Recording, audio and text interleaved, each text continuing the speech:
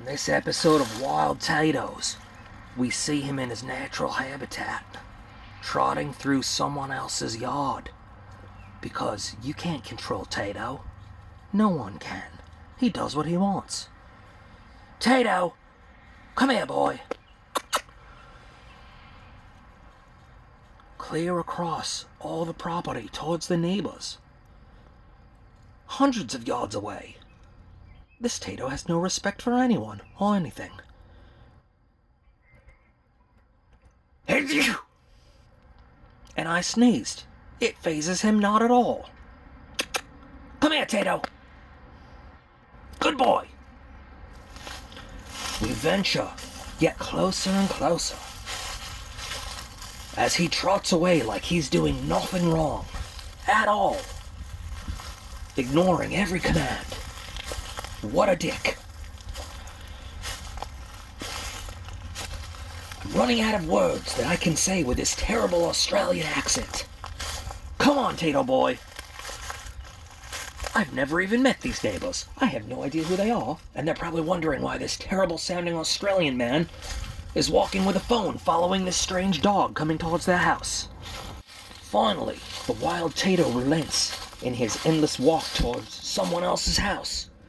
What do you have to say for yourself, Tato? Any defense at all? Let's go that way. You're going the wrong way, you mangy animal. No. That way. Good boy. Come on. Come on.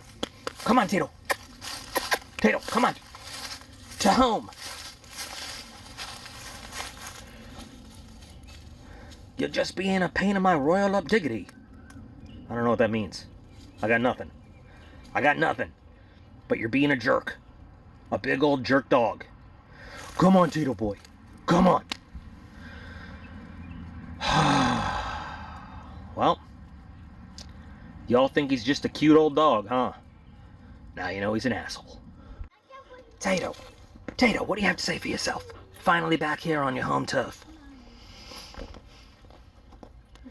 Anything to say for the viewers at home?